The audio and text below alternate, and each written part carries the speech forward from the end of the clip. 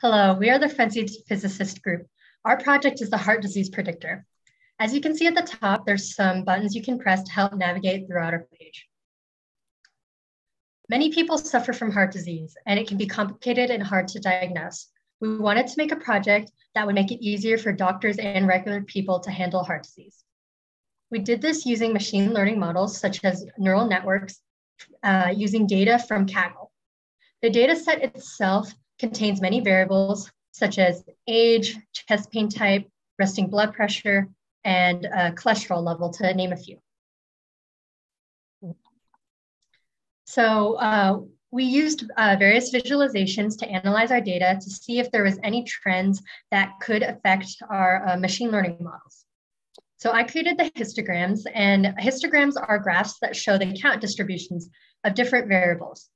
So as you can see, this histogram displays the ages of people with and without heart failure. People with heart failure were typically older than people without heart failure. And then if you scroll down, you can read more on other histograms that I had. So within our data set, there were more males than females.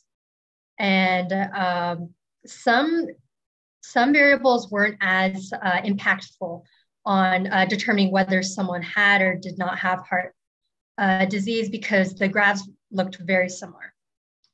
But one of the factors that we could say probably affects whether someone has heart disease is the maximum heart rate, as people with heart failure typically had a lower maximum heart rate than people without heart failure.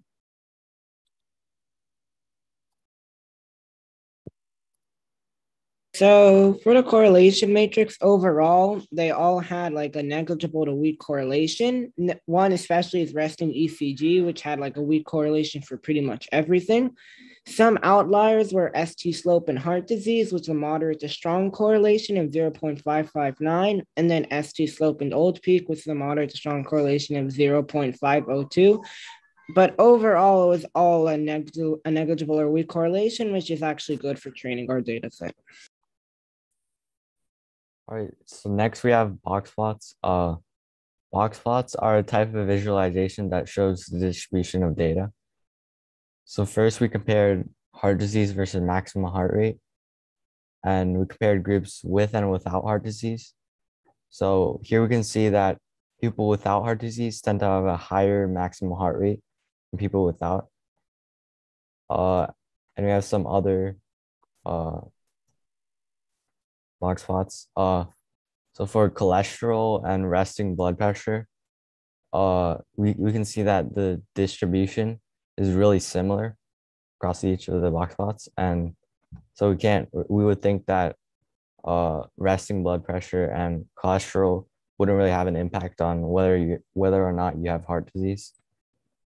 And for the last one, heart disease versus age, we can see a clear correlation.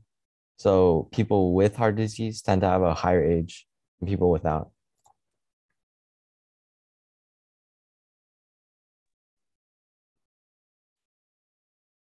Our next visualizations include pie charts. So the first pie chart shows the different types of chest pain and how common they were among both groups of patients, with the majority being asymptomatic. And then in patients with heart disease, the majority were asymptomatic as well, 77.2%, with only around a third experiencing any pain, versus patients without heart disease, where only a quarter were asymptomatic and the majority did experience pain. And then our next pie charts show exercise angina, where the majority did not experience exercise angina. However, in patients with heart disease, the majority did, 85.2%, versus patients without heart disease, where only a third experienced exercise angina and a majority were asymptomatic.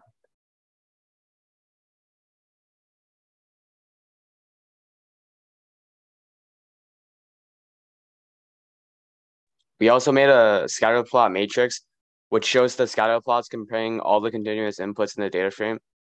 I think this scatter plot matrix shows how, even though not everything is directly related, there are general trends in the data. For example, age and max HR seem to be correlated with heart disease, and also age and resting BP seem to be correlated with each other.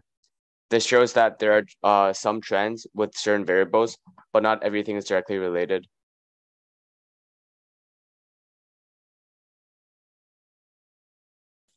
Finally, we have violin plots. They're very similar to box plots, except that you can actually see the data distribution much easier. So you can see that where the violin plots are wider, there's a lot more data in that area. And then where the violin plots are thinner, that's where there's like little or no data. You can also see that the points that are noted there are actually outliers in the data.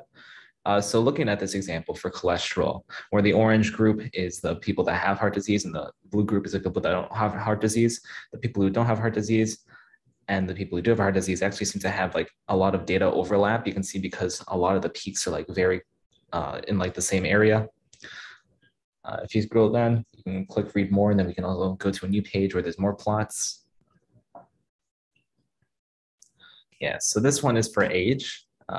You can see that a lot of the age is actually well distributed, especially in the male no heart disease group, because there's like multiple peaks, which indicates that there's a lot of data distribution.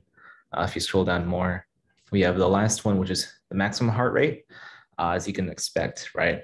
People who don't have heart disease, a lot of the data is up higher than the people who have heart disease. So obviously that means that more people who don't have heart disease have a higher heart rate. We go back. We also have multiple models because we tested various models to see which one would be the best one, such as decision trees, random forest, neural networks. So decision trees, they're essentially just a tree, right? The tree is made of multiple nodes or leaves, and then each of these leaves branch out. So we start at the top one. And so these nodes each have a specified value, right? And then our input value is going to be compared in the node. So if the input value is like less than the value of the node, then it's going to go one direction. And then if it's greater than it, then it's going to go another direction. So, and then it just continues all the way down the tree until we get an output at the bottom. And then we also have AdaBoost, which is an ensemble learning method, which means that instead of just having one model, it trains multiple models at the same time, and then all of those learn from each other's mistakes, and then they all combine in a way to create a more optimized, better model overall.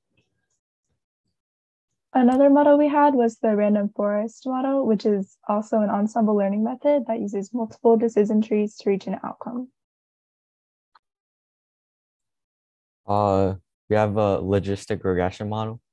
Logistic regression model makes binary predictions based on the relationship between one or more independent variables.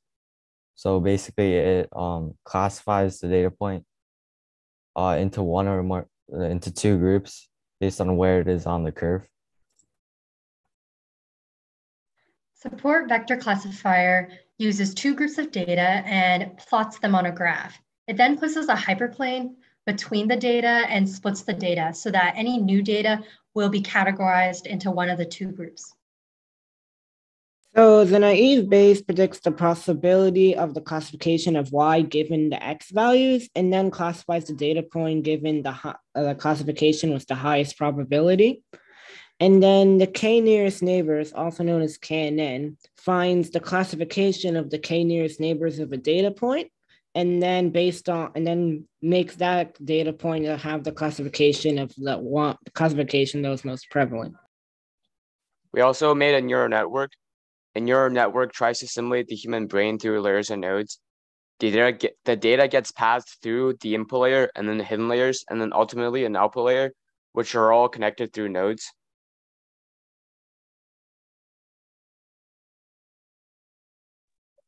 So our best models were AdaBoost, KNN, and Random Forest, while our worst were MLP and our Random Forest with grid search. So our Random Forest had the highest scores overall, the highest F1 score, recall accuracy, and precision, and its scores were very similar to the AdaBoost model, which makes sense because they're both ensemble and tree-based methods. However, MLP and decision tree had lower scores. The MLP scores could have been impacted by not having enough layers for being too complex, and the decision tree probably wasn't strong enough on its own to make complex decisions. In order to optimize our results, we used grid search to tune the hyperparameters of the models, which did improve the decision tree scores, but harm the scores of the KNN and Random Forest. On our KNN with grid search, KNN, logistic regression, decision tree, Random Forest with grid search, and naive Bayes model all had higher precision than recall scores, meaning there were more false negatives than false positives, which unfortunately can endanger a patient because it increases the likelihood of a patient's heart disease being ignored.